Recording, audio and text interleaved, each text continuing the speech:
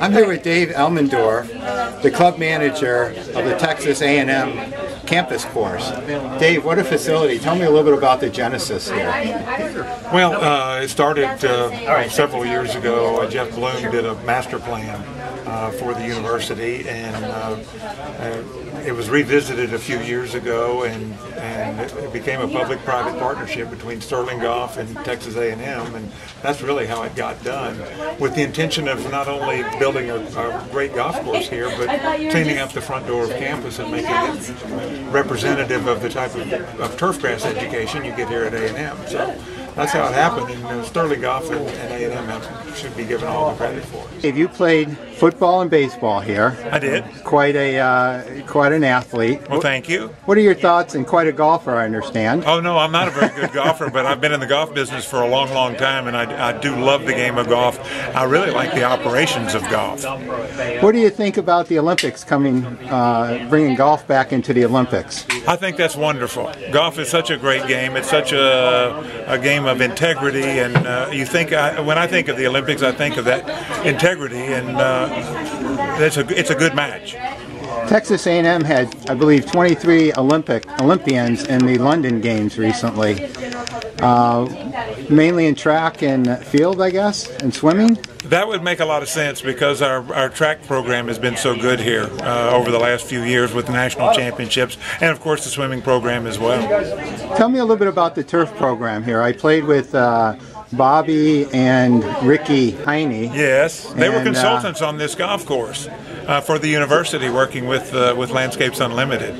And the turfgrass education here at Texas A&M, of course, Texas A&M, agricultural and mechanical, I think it's as good as there is. We turn out some of the best golf course superintendents anywhere in the world. And it's a world-class education if you're interested in learning how to grow grasses.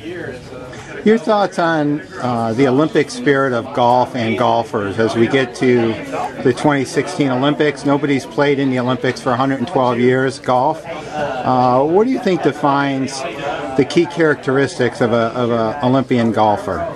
You know, I really don't know the answer to that. Obviously, you have to be able to play the game well. It should be a heck of a competition then. This will be like, I guess, all the other great big competitions that we have, the world golf competitions. Well, I gotta say, I just loved your course, the design, the conditioning. Just being here by the university, I kind of felt like I should be in class or something. It's so close to the university. Well, it's right on the front of campus, 170 acres, well designed by Jeff Bloom, who is an Aggie, and he also has a great resume. I've worked with him on other projects, and well built by Landscapes Unlimited, and we just hope people will come out and give it a try. I think they'll enjoy it.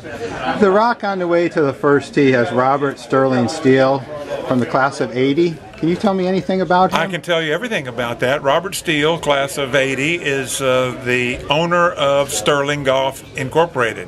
He's an Aggie, and it was his company that made this thing happen, Sterling Golf, in a negotiation with the university. And his CEO is Rene Rangel, who was a college golfer, a very good player, and he did the negotiations with A&M for Sterling Golf. So that's how it all happened. He's got a nephew at UH that's quite a good golfer. I understand he hits it a long way.